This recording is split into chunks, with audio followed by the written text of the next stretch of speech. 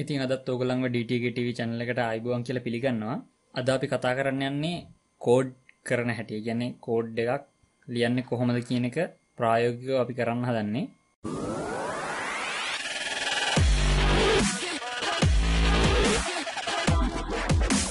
ඉතින් අපිට දීලා තියෙන මෙන්න මෙහෙම ප්‍රශ්නයක්. පළවෙනි ප්‍රශ්නේ තමයි write a C# program to add two numbers and display the answer.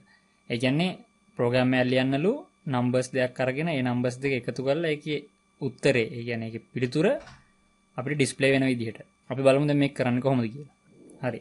දැන් අපිට දීලා තියෙනවානේ මෙතන numbers දෙකක් add කරන්න කියලා. එතකොට අනිවාර්යෙන් numbers දෙක add කරන්න නම් මේ numbers දෙක save කරගන්න variables දෙකක් අනිවාර්යෙන්ම අපි දාගන්නවා. එතකොට ඒකට මුලින්ම මම variables දෙකක් declare කරගන්න ඕනේ. ඒකට values assign කරගන්න ඕනේ. ඊළඟට මේ දාගත්ත value දෙක එකතු කරාම එන උත්තරේ save කරගන්න තව variable එකක් හදාගන්න ඕනේ. ඒකට මට තව variable එකක් declare කරගන්න ඕනේ.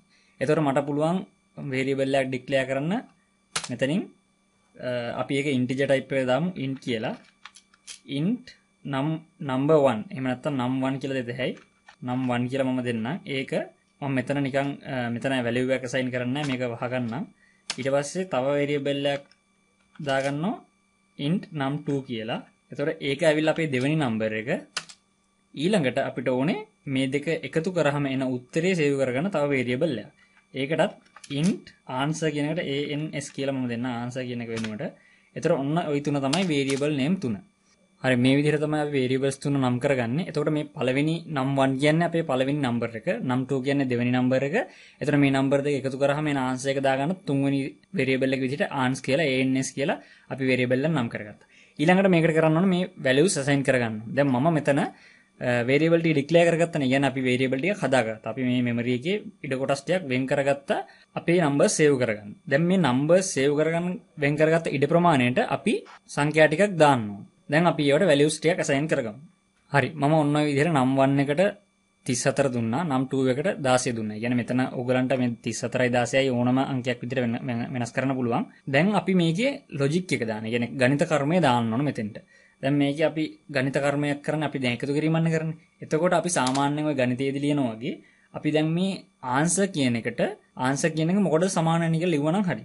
ඒ කියන්නේ ans කියන එක සමානයි කියලා දානවා num1 එක ධන num2 එක. දැන් මේ පේලියෙන් මොකද්ද කරන්නේ? මේ පේලියෙන් කරන්නේ මේ num1 කියන එකට අදාළ value එකයි num2 කියන අදාළ value එකයි එකතු කළා මෙන්න මේ ans කියන variable එකට value එක assign කරනවා. يعني value එක එකට දානවා. එතකොට දැන් මේකේ උදාහරණයක් විදිහට දැන් num1 එක 10 තියුණා, num2 එක 10 තියුණා, 10 10 20යි. එතකොට ans කියන එක අපිට 20යි කියලා එනවා. දැන් අපිට ඒක බලා ගන්න පුළුවන්. ඊළඟට අපි console log එකක් දානවා. මෙතන අපි console write line කියලා දාලා මේ write line කියන එකේ මේ වරහන් දෙක ඇතුලේ අපි දානවා අපිට output කරගන්න ඕනේ මොකක්ද කියලා. එතකොට අපිට output කරගන්න ඕනේ මේ ans කියන එකේ, يعني ans කියන ans කියන variable එකේ අදාළ value එක. එතකොට ans කියලා මෙතන type කරනවා. දැන් අපිට පුළුවන් මේක output කරලා බලන්න. හරි, ඕගලන්ට දැන් පේනවා මේක run කරලා බැලුවාම අපිට answer එක විදිහට 50 වෙලා තියෙනවා. එතකොට 34යි 16යි එකතු කරාම 50යි අපිට උත්තරේ එන්නේ. දැන් අපිට අපේ program එක හරියට ඇවිල්ලා තියෙනවා කියන්නේ. ඊළඟට අපිට මේක පොඩි වැඩි දියුණු කිරීමක් කරොත් අපිට හිතන්නකෝ දැන් මෙතන අපිට පෙන්වන්න ඕනේ 34 ධන 16 සමානයි 50යි කියලා. ඒ කියන්නේ දැන් මෙතන මට පෙන්වන්න ඕනේ මෙන්න මේ විදිහට. දැන් මම මෙන්න මේ පේලිය ලියලා තියෙන විදිහට පෙන්වන්න ඕනේ කියලා හිතනවා. ඒතකොට අපි මේක කොහොමද output කරගන්නේ? ඒක output කරගන්න ඕන නම් මෙන්න මෙහෙම කරන්න වෙන්නේ. මේකට අපි මුලින්ම දාගන්න වෙනවා උඩ කමා දෙකක්. කමා දෙකක් දාලා මෙතන plus mark එක දාගන්න. හරිද? මේ plus mark එක කියලා කියන්නේ අපේ වෙනස් වෙන්නේ නැති value එකන්නේ. එතකොට මෙන්න මේ තියෙන plus mark එක තමයි දාගත්තේ. ඊළඟට එතන plus mark එකට එහා පැත්තෙන් ආයි ධන ලකුණක් දාගන්න. ධන ලකුණ දාගෙන ආයි මේක වරහන් කමා දෙකක් දාලා සමාන ලකුණ ගහගන්න. දැන් ඕගලන්ට පේනවා මම මෙන්න මෙතන මේ ධන ලකුණයි සමාන ලකුණයි ගහගත්තා. මේ හැම එකක්ම අපිට කනෙක්ට් කරන්න වෙනොත් තවත් ධන ලකුණයි. කියන්නේ දැන් අපි මෙතන දැන් ওই විදිහට තියෙනවා නම් මේ හැම එකක්ම අපිට මැද්දේ ධන ලකුණක් දාලා මේවා එකතු කරගන්න වෙනවා. කියන්නේ මේ ටික එකතු කරලා කියන්න කියලා තමයි අපි මේ ප්‍රෝග්‍රෑම් එකට කියන්නේ. මේක මම ඊළඟට මෙතන එන්න ඕන පළවෙනි එක තමයි 34. ඒ කියන්නේ num1 එක. ඒකටත් ධන ලකුණක් දා ගන්නවා අපි. එතකොට මෙතන එන්න ඕන එක තමයි num2 එක. ධන ලකුණක් දාලා අපි බලමු මේක හරියට output වෙනවද කියලා. හරි. දැන් ඔයගොල්ලන්ට පේනවා මේක හරියට output වෙලා තියෙනවා 34 ධන 16 සමානයි 50යි කියලා අපිට අවිල්ලා තියෙනවා. එතකොට දැන් මේක අපිට ඕන කියලා හිතන්නකො මොකක් හරි වචන ටිකක් ලියා ගන්න. ඒ වචන මොනවා හරි ලියනවා නම් මෙන්න මේ කමා ඇතුලේ තමයි අපිට ලියන්න වෙන්නේ. මේ ධන ලකුණ දාලා තියෙන මේවෙන් කිසිම දෙයක් වෙන්නේ නැති හින්දා මේ කමා උඩ කමා දෙයක් අයින් කරොත් එහෙම අපේ මේ ප්‍රෝග්‍රෑම් එක වැරදි කියලා පෙන්වනවා. අපිට බග් එකක් එනවා.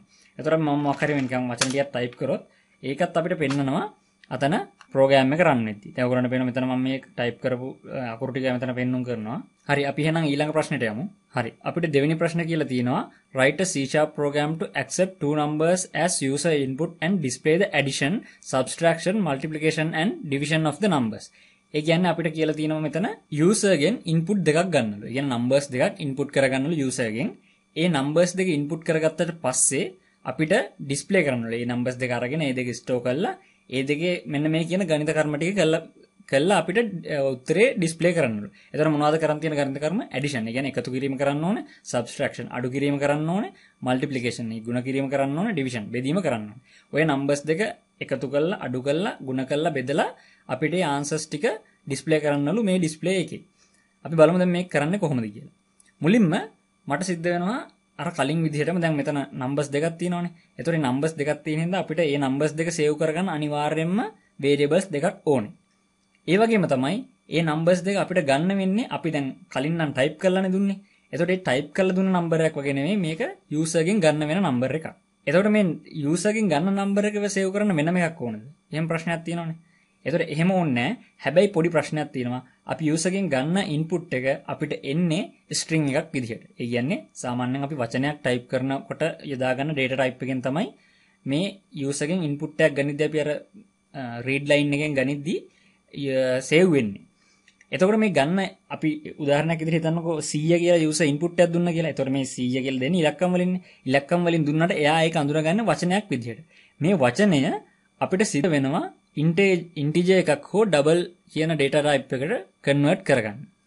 එතකොට ඒකට කන්වර්ට් කියලා වෙනම ඔප්ෂන් එකක් තියෙනවා. අපි කරන ගමන්ම බලමු මේක කරන්නේ කොහොමද කියලා. මුලින්ම මම variables දෙකක් නම් කරගන්නම් number 1 number 2 කියලා. හරි. දැන් මම මේ integer type එකෙන් තමයි variables දෙක නම් කරගෙන තියෙන්නේ.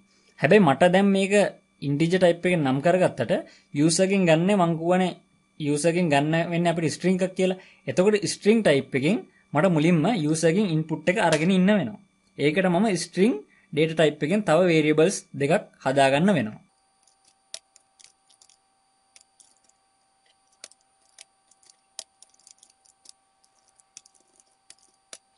දැන් ওই විදිහට variables ටික declare කරගත්තාට පස්සේ අපිට පුළුවන් user ගෙන් input එකක් ගන්න.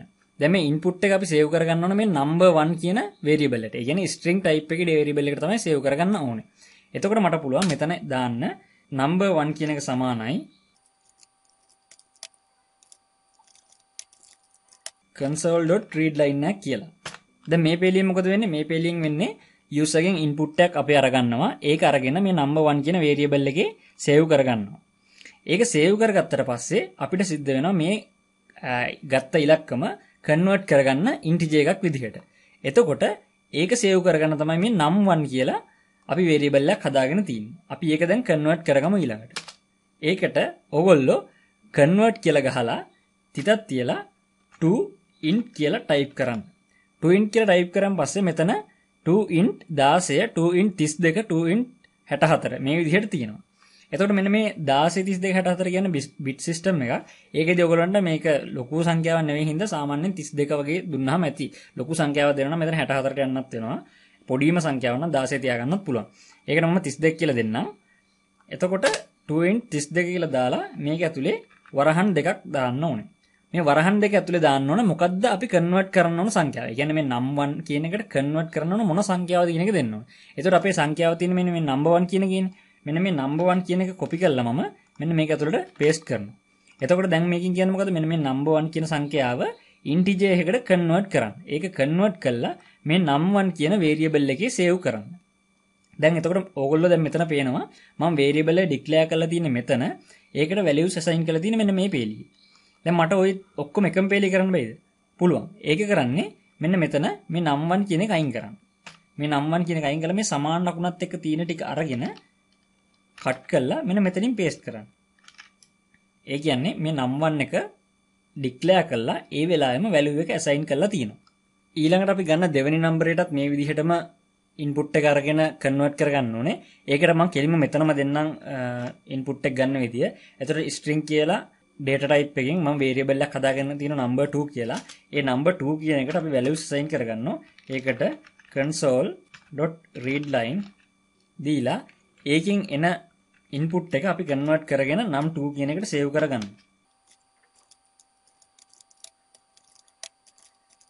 එතනටත් මම කන්වර්ට් කරගන්න ඕන මොන variable මොන සංඛ්‍යාවද කියන එකට මම මෙතන මේ number 2 කියන එක දෙනවා.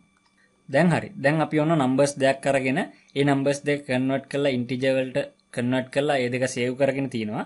දැන් අපිට පුළුවන් මෙන්න මේ num1 කියන එකයි num2 කියන එකයි ආශ්‍රයෙන් ඕනම ගණිත කර්මයක් කරන්න. උදාහරණයක් විදිහට අපි හිතන්නකෝ අපිට මේ දෙක එකතු කරලා බලන්න ඕන කියලා. එතකොට අපිට පුළුවන් අලුතෙන් variable එකක් ගන්න. int කියලා මම තව variable එකක් අරගෙන මේකේ addition කියන එකට add කියලා දෙනවා. ඒක සමානයි num1 plus num2 කියලා දෙනවා. ඊට පස්සේ මම මේක output කරගන්නවා.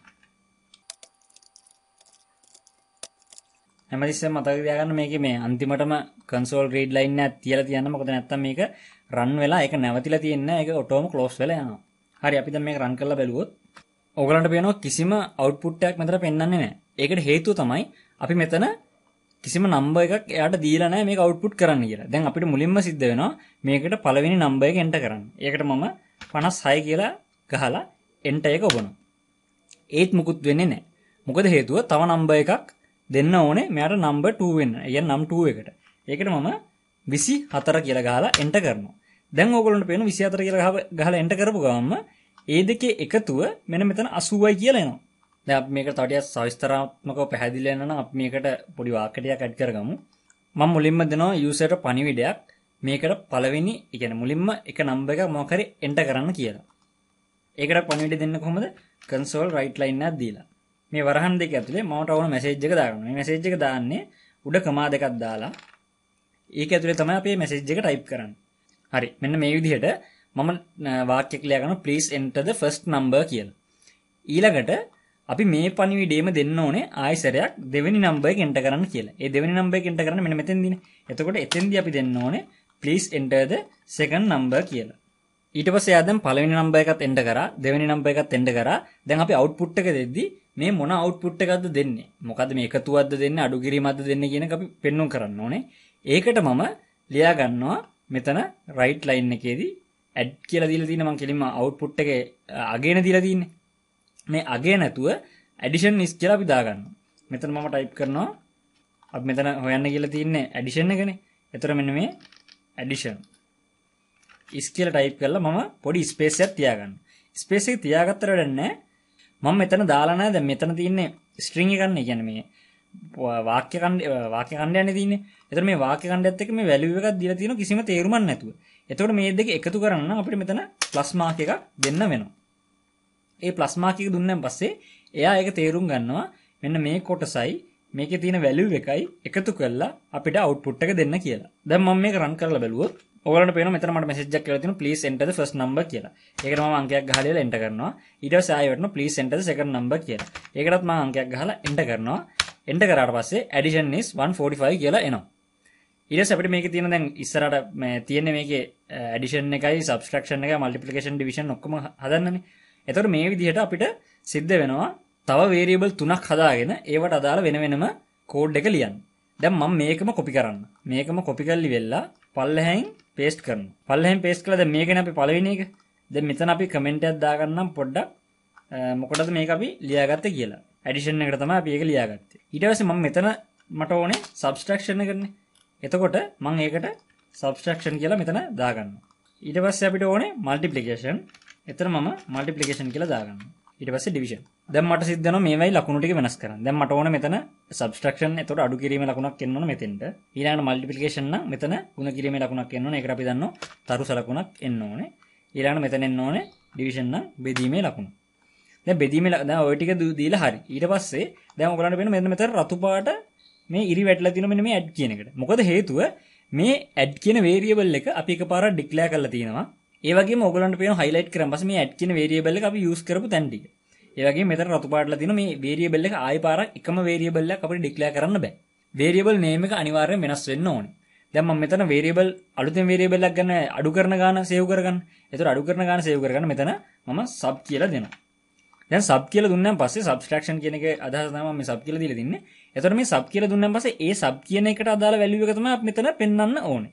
මෙන්න මේ add කියන එකට මම එතනත් sub කියලා දෙනවා. ඊළඟට මෙතන මම multi කියලා දෙනවා. ඒ වගේම මේ multi කියන එකම මම මෙතෙන්ටත් දෙනවා. ඒ වගේම මෙතෙන්ට div කියලා දෙනවා.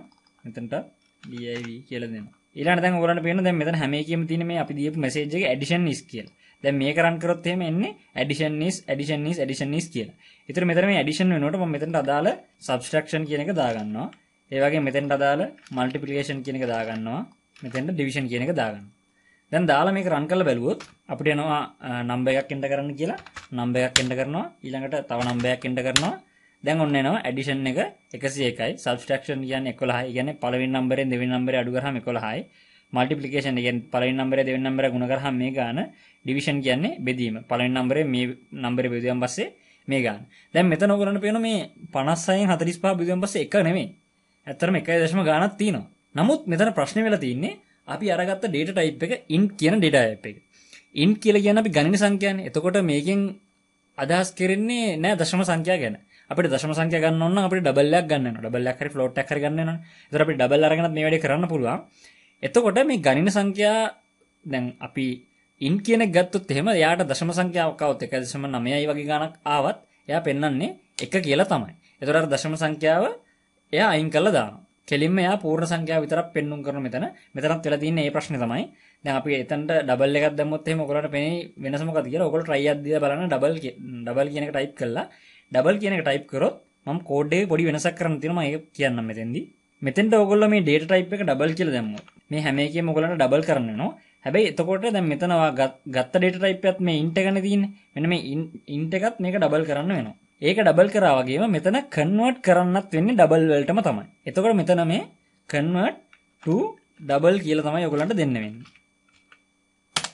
to double කියලා මෙන්න මෙතනත් දීලා මෙතනත් to double කියලා දීලා මේ හැම variable එකක්ම double කියන මේ variable type එක කරගෙන ගියොත් එහෙම ඕගොල්ලන්ට මීට වැඩිය වෙනස් result එකක් බලා ගන්න පුළුවන්. මේක අපි දැන් run කරලා බැලුවොත් දැන් ඕගොල්ලන්ට පේනවා මෙතන දැන් මම ගහපු අංක දෙක අනුව ඒකේ ಗುಣ කිරීම ඇවිල්ලා තියෙනවා. මෙන්න මේ division එකට දශම සංඛ්‍යාවක් ඇවිල්ලා තියෙනවා. දිග දශම සංඛ්‍යාව. ඒතර මෙන්න මේක තමයි int එකේ double එකේ වෙනස තියෙන්නේ. මේ දශම සංඛ්‍යා ගන්න ඕන නම් අපිට double කියන එක පාවිච්චි කරන්න වෙනවා. හරි මම දැනට ওই ප්‍රශ්න දෙකෙන් විතර නවත්තන්නම්. තව ප්‍රශ්න තියෙනවා කරන්න. ඒ ප්‍රශ්න ටික මම වෙන වීඩියෝ එකකින් අරන් එන්නම්. මොකද මේ වීඩියෝ එක දිග වැඩි වෙන හින්දා. ඉතින් මේකෙදි මොන හරි තේරුම් නැති දෙයක් තියෙනවා අනිවාර්යයෙන්ම පල්ලෙහෙන් කමෙන්ට් එකක් දාන්න. ඒ වගේම තමයි මේ වීඩියෝ එක like කරලා share කරලා පොඩි සබ් එකක් දෙන්න. එතකොට යාළුවන්ටත් බලන්න පුළුවන් මේක. අනිවාර්යයෙන්ම subscribe කරලා තියාගන්න ඉස්සරහට එන වීඩියෝස් ටික බලන්න. එහෙනම් අපි ඊළඟ වීඩියෝ එකේදී හම්බෙමු.